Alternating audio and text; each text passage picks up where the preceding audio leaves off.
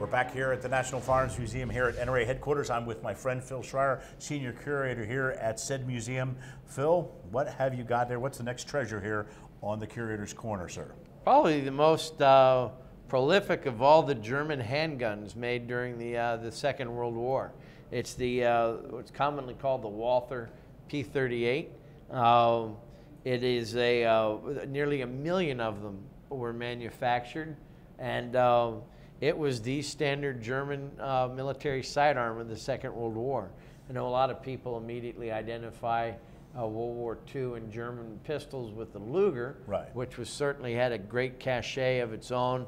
A lot of people wanted to bring one of those home as a souvenir, but it was really the P38 by the Second World War that was in the majority of German military holsters. Now, you mentioned about people bringing things back, and you're such a student of history. I understand back in World War II time, there were certain, I guess, rules and regulations about bringing like war trophies home. So people did do that, and they could do it. I guess some people did it illegally, but you actually, I guess, could bring some things back. Right. You could actually get a signed certificate from your commanding officer and bring back a war trophy, and usually the make, model, and serial number of the gun will be listed on that piece of paper. That adds a great deal of value to the gun. If you still have what they call bring back papers, with a World War II captured gun from either the Pacific or the European theaters. Obviously, the European guns still command higher prices with the collectors. It's beginning to change a little bit, but I'd say if you had a Luger or a Walther that had a sign-off by a member of the 506th Parachute Infantry Regiment, you've got a great gun with a great piece of paper brought back by the unit that's now monikered the Band of Brothers outfit. So wow, the price keeps escalating. The provenance. Yeah, which is everything in gun collecting is chain of custody or provenance.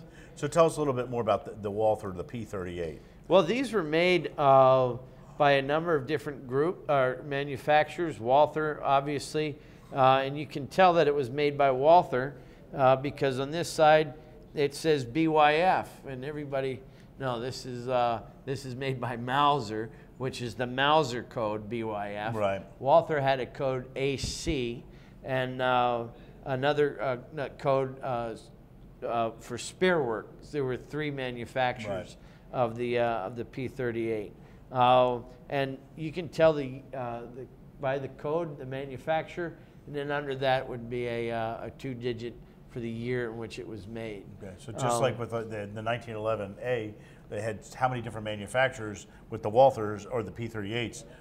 I guess they were cranking out as many as they could over there in Germany and in as many places as they could. Right, yeah. And you'll find a gun that gives no end of satisfaction as far as collecting interest. I know we talked once about the Colt Pocket 49, and Flaterman said there were 200 different types. You might find just about that many with the Walthers.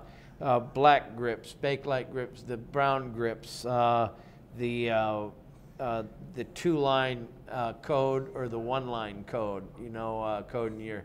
All kinds of different variations on the 3 different manufacturers. Which is funny, when they were getting this done, they were doing whatever they could to get these firearms out there. Little did they realize they're setting up gun enthusiasts and collectors like us to go, okay, there's number 152, 153. Right. There's the Bakelite grips, there's the other grips, there's a 1-line code. And you know what, today, because collecting really came into its own in the post-World War II era of most anything.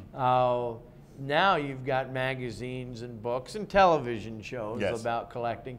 So now you've got guys on a factory line somewhere, and they'll go, okay, well, this change is going to result in collectors wanting to, and with stamps, in the 60s, the Postal Service misprinted the Dag Hammarskjöld stamp.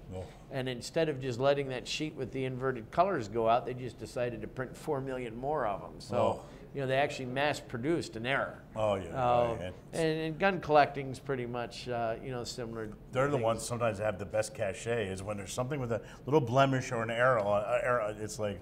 It's just crazy. Well, how can someone come and see this fun example of a Walther or a Mauser or of a P38 out there? The P38, no matter by who made it, is available for viewing along with our collection of wonderful Lugers and Saurs and other German firearms from the 20th century. Is just part of a 3,000 gun exhibit and 20,000 square feet at the National Firearms Museum located in Fairfax, Virginia. We're open 7 days a week, free admission, plenty of parking.